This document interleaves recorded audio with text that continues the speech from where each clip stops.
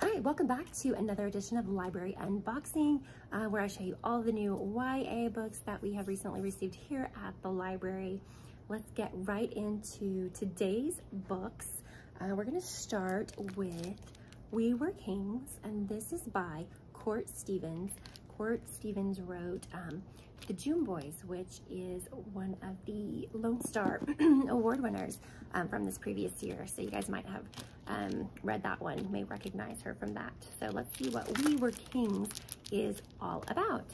It says a 20-year-old crime, an accelerated death penalty, and an elitist family cover-up. Nyla races against the death row clock to save a woman the world is rooting for and against. Which side will you choose?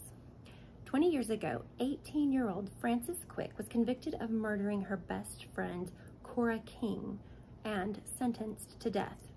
Now, the highly debated Accelerated Death Penalty Act has passed, giving Frankie 30 final days to live.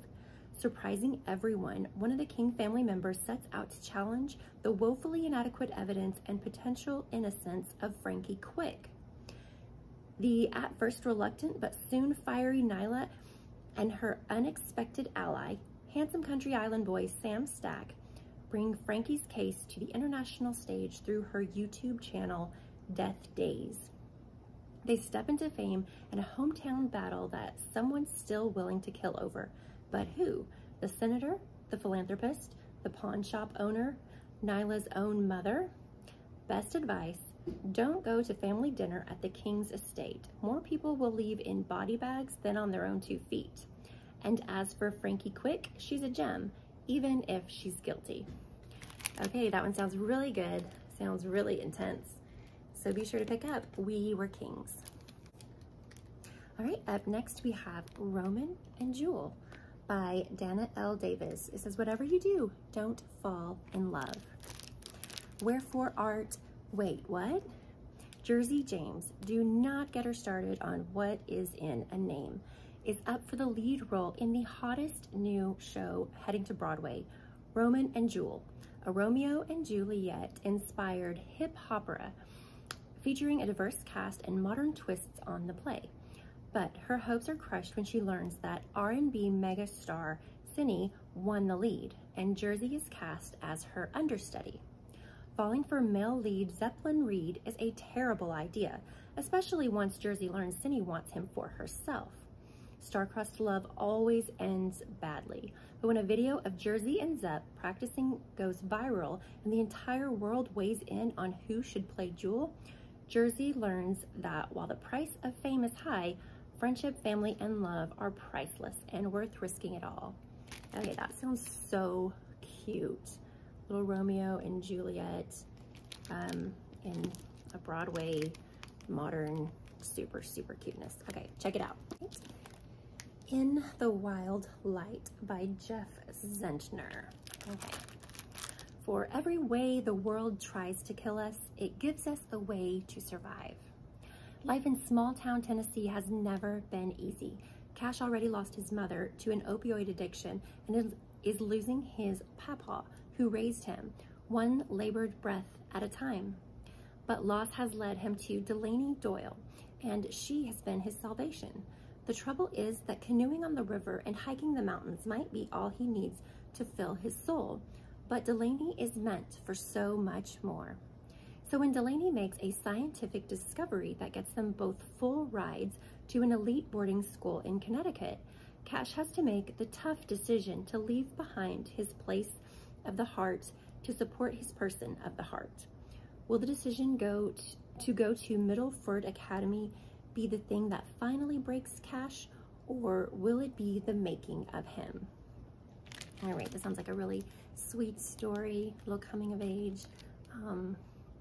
Definitely sounds good. You guys be sure to check that one out.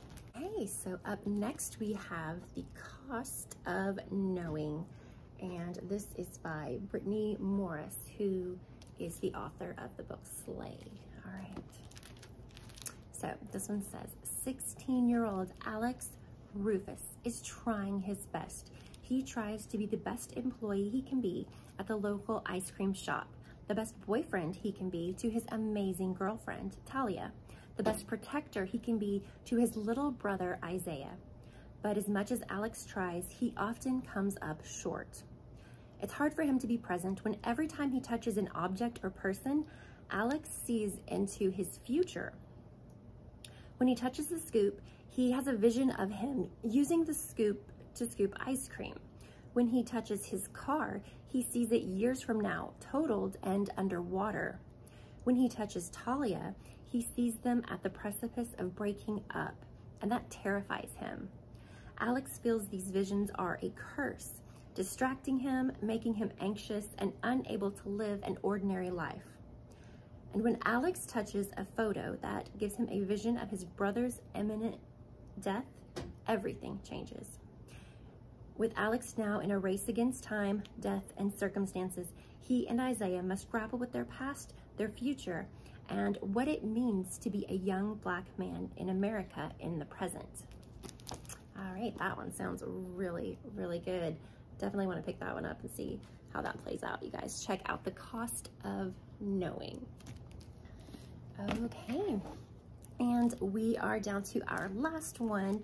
This is called Luck of the Titanic, and it is by Stacy Lee. Valora Luck has two things: a ticket for the biggest and most luxurious ocean liner in the world, and a dream of leaving England behind and making a life for herself as a circus performer in New York. Much to her surprise, though, she's turned away at the gangway. Apparently Chinese people aren't allowed into America. But Val has to get on that ship.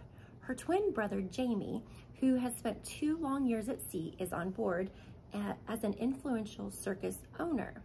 Thankfully, there's not much a trained acrobat like Val can't overcome when she puts her mind to it.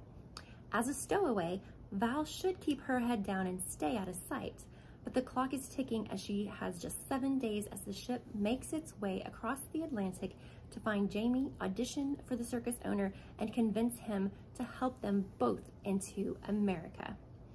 Then one night, the unthinkable happens, and suddenly Val's dreams of a new life are crushed under the weight of the only thing that matters: survival. All right, this one sounds really good too. A little historical fiction for y'all.